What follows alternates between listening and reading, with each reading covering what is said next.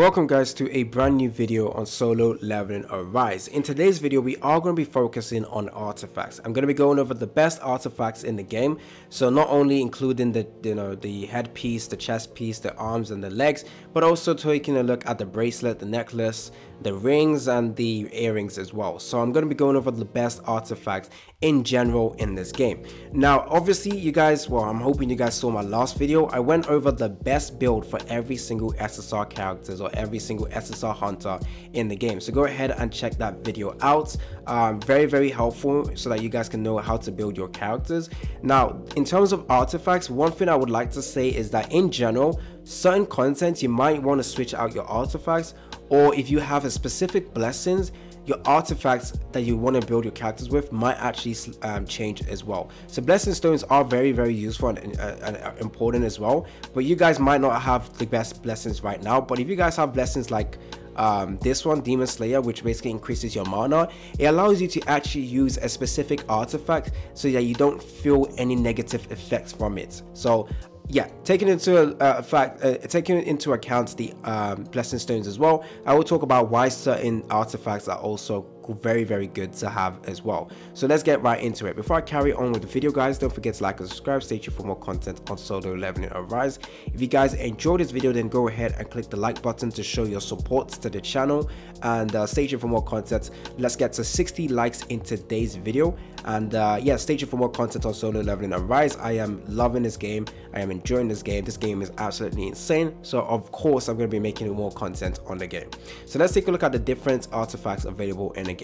Now the best ones in my opinion, I'm going to talk about them. So Destroyer, in my opinion, is one of the best artifacts in the game, especially for your supportive characters. So in general, every supportive character can actually just be run with this artifact, because it increases your power gauge acquisition rate by 20%, and as a full set at the start of battle, power gauge is increased by 50%, or you start with 50%, and increases the player and the party's power acquisition rate by 20%.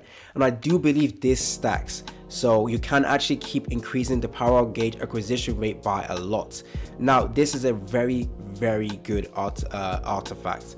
Next up we have this one. This is specifically good with one specific character that we have currently right now, but this is genuinely good as well, increasing basic attack damage by 18%. This is for units that, you know, basic attack is the core main like damage dealing ability. You guys might be thinking this is not that great, but for a character like him, Limte-gu, it works really well with him, because most of his skills damage, or most of the damage, are blocked within his basic attack. Now this skill attack as well is also really good to deal damage, but in general you're going to be normal attacking a lot more often, and then you also have to use your ultimates as well. And the reason why this artifact is extremely good is because at full set you increase your core damage by 80%, and when the attack hits, charge core gauge by 60 as well, because he wants a increase in his attack, and he also wants a way to, you know, gain a lot of, or he wants to do his ultimate as often as possible. That makes that set actually really good for him. So far that's the best one for him. I don't know if there's any other character that would actually benefit from that, you know, core attack being the focus, but that is really a good set for that specific character. But for other characters it might not be the best set to go with. So it's a decent set, really only good for one character right now, but very good. The next one, we have a basic increase in attack. Now in general, I wouldn't really say this is the best set to use for many characters. It does just give you a flat increase in attack, so you can use it with some of the attackers in the game. Well, actually one of the best characters you can use this with is with Trojan In, because he does not crit. So this is why it's a really good set for him. He just focuses on attack stat. All he wants is attack stat. So you can go with this to increase his overall attack stat in general. Now, if you're going to be using him in your, okay, if you're doing content with player, so your Song Jin-woo, and he's your supportive character, you can technically switch out his build a little bit. Instead of using the attack build, you can go with the Destroyer set, which I just previously talked about. So he becomes a supportive character, but do note he's going to be using a special skill, which does deal quite a bit of damage as well, but he also applies some defense down, which is great as well. So you can go with a support build for him if you're only going to be using him as a support character for your Sung Jin-woo. But if you like hunter content where you can only use hunters, then you will have to switch his build out to solely focus on attack. And I do think this is a really good build for him.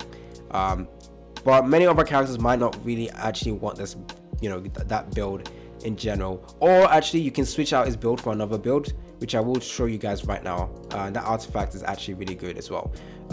Sorry, go back. Okay, so the next one over here is this. So yeah, you can actually build him with this as well. His ult is actually really good in terms of DPS. Now, if you're gonna give him this build, the rest of your characters, if you're doing hunter content, must have the destroyer set instead, so that you can actually increase the power acquisition gauge so that you can consistently do his ultimates. So yeah, this is a really good build as well. You can also give this to your Sung Jin-woo, to be honest. So if you're playing content where you have Sung Jin-woo, or you have to use Sung Jin-woo, and the 3 other hunters are your support character, you can actually give this to Sung Jin-woo, and your other hunters can actually run the power acquisition gear, which is this one over here. You can run with this instead. I believe with the 50, when it says when the battle starts, you should start with 50% of your gauge. That is only for the hunter equipping this, not for your Sung Jin-woo. So if you give this to your hunters, Sung Jin-woo shouldn't actually start with that 50%. It's only for that hunter.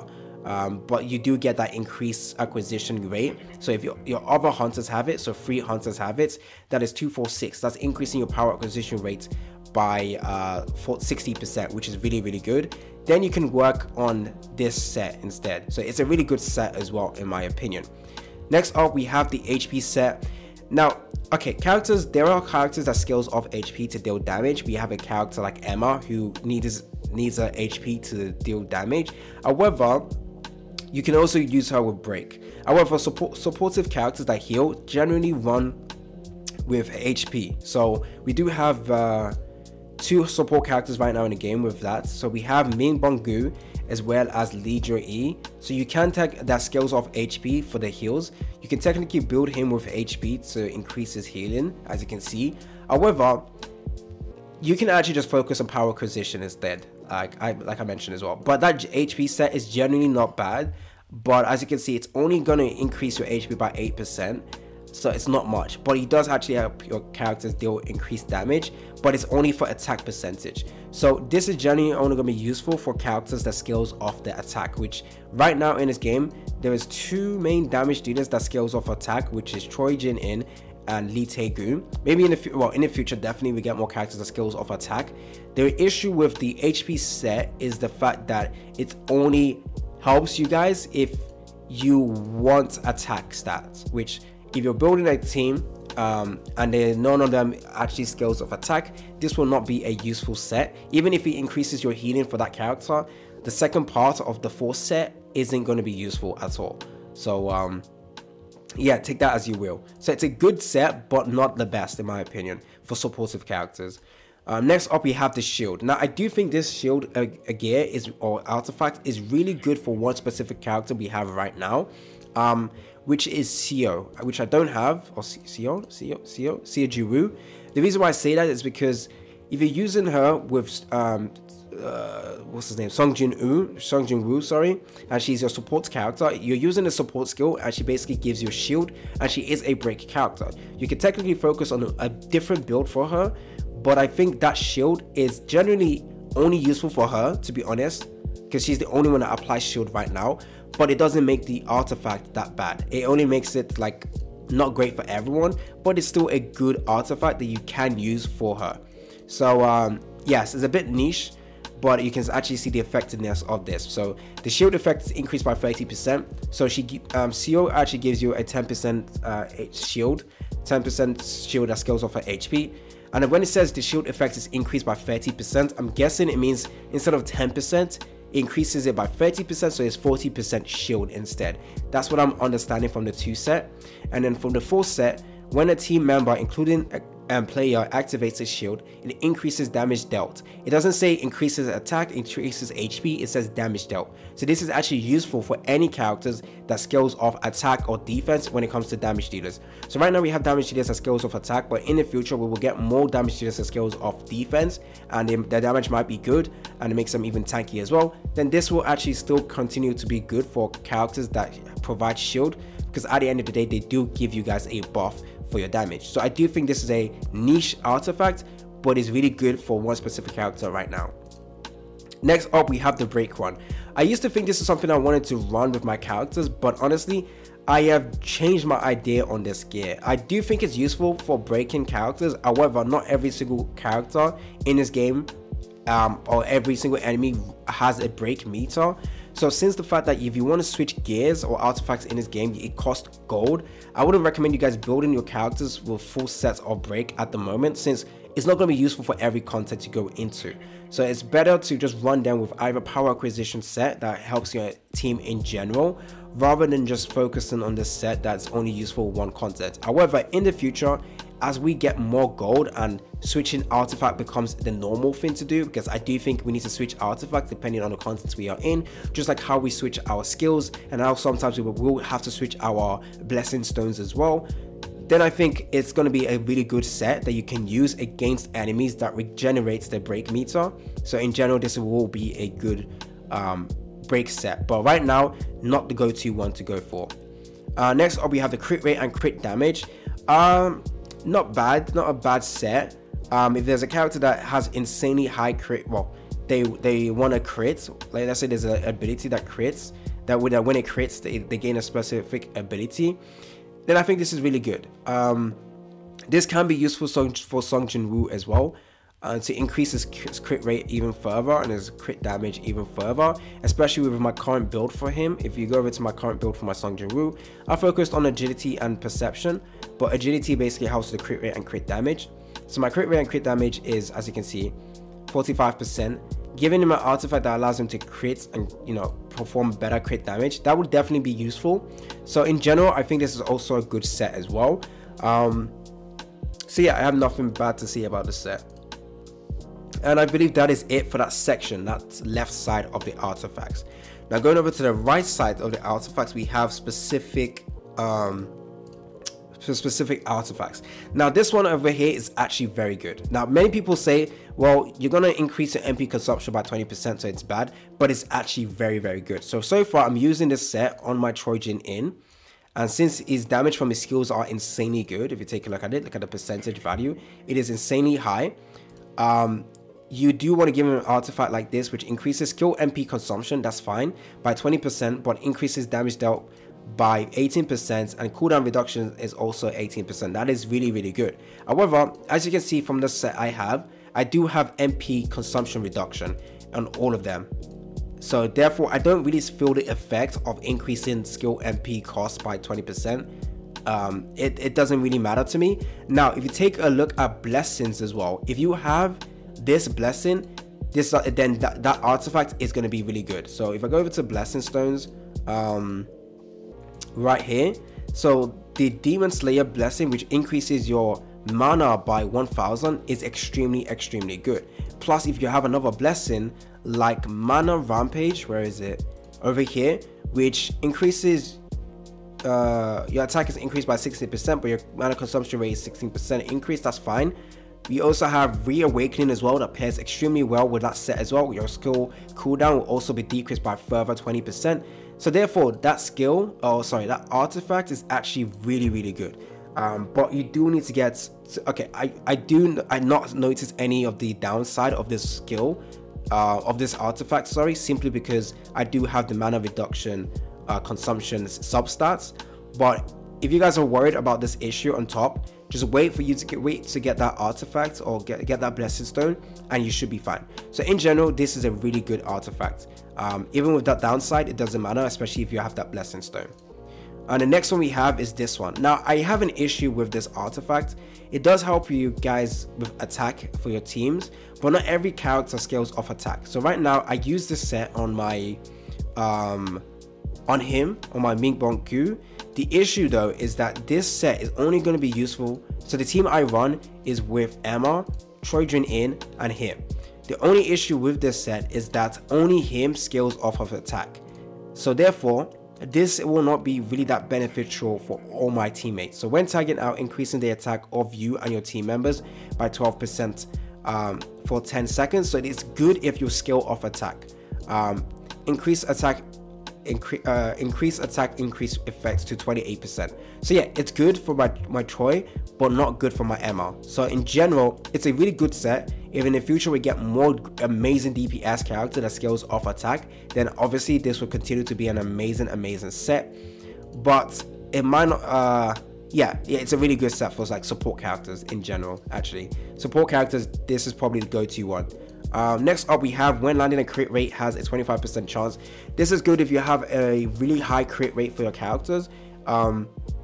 I have this set on my Song Jin-woo because, like I said, I focused on the crit rate. So it's a really good set. The issue is though, it's RNG. So increase activation rate by 50%. So just because you crit doesn't mean you're going to be increasing your attack. However, from what I've noticed, every time I use Song Jin-woo and I have this set, I've been able to get like 80 stacks of this, 87 stacks. So 87 times 1.6. Let me go ahead and do the calculation right now to figure out how much attacks buff I'm getting. So 87 times 1.6, I get a 139% boost to my attack. So this is a really good stat. Yeah, really good what's it called, artifact. Honestly, even if there's a 50% chance of this activating, it's still really good. Some of the best ones for damage dealers that scales off attack. So Song Jin-woo, this is the best one for Song Jin-woo. Next up, we have one where if the user has 50% or less HP, the damage is increased by 50%. For set is 70% instead of 50%, and the damage increase is 30%. Now, generally, this is good. However, this is scaling off your hunter's HP, which in general, as you get stronger in this game, it's gonna be very okay. You don't want your characters to lose HP, guys. So honestly, this set, I think it's good, it's useful, especially early on, because you are going to be losing a bunch of HP. But in general, this one I would rather say is better. Yes, the increase in damage isn't 30%, it's 20%, but this scales off the enemy's HP, so it's a lot better than your own HP. So I have an issue with this because it scales off your own HP. So I would rather run this honestly on my characters compared to this one. So in terms of which ones is the better one, I would go with this one because it scales off the enemy's attack, scales off the enemy's HP rather than your own. So yeah, in general, you don't want to even lose HP. You don't want to lose a lot of HP. 70% loss on, 30% loss on HP is generally high. So, and you might even, use better supportive characters in the future that helps with shielding and healing. So therefore, you don't lose that much HP. So in general, this is just better to have. Increase attack by 5% for 4 seconds. Stacks up to 4 times. So 5, 10, 15, 20% increase in attack. Not bad. But like I said, if you can consistently crit, I would say that this one is better. So it's not a bad artifact though. And there we go with me reviewing all the artifacts in the game. So I really do like this artifact. Even with the mana consumption, I feel like in the future, damage dealers that their main damage source is from the skills will actually want to run this artifact. Some people, yeah, some damage dealers will want to run this artifact. The two best ones for damage dealer is the expert and the concentration of firepower, in my opinion, for damage dealers. And like I mentioned, yes, that there's a downside of MP consumption rate, but if you get this, it's going to be really good. You can obtain the title Demon Slayer. You have to obtain the Demon Slayer title. How do I obtain the Demon Slayer title actually? Let me see that. I'm gonna have to figure out how to do that because I definitely want that. Wait, let me see. Go over to artifacts. No, Demon Slayer title. How do I get titles? Very confusing at the moment. Is it this one? Maybe it's not introduced into the game just yet. This is a job change, right? No titles. Is it from here? There's no title section actually. Okay, I've got to understand how to get that Demon Slayer title. Once I do, I will be able to get that that really good blessing stone. That would be really good. So I need to research on that actually, and then I'll make a video if I figure it out. Anyways, that is it for the video. Don't forget to like and subscribe. Stay tuned for more content on Solo Leveling and Rise. There I will make more videos on the blessing stones and some of the other content in the game, so stay tuned for that. It's been your boy AC Gamer, and I'm out.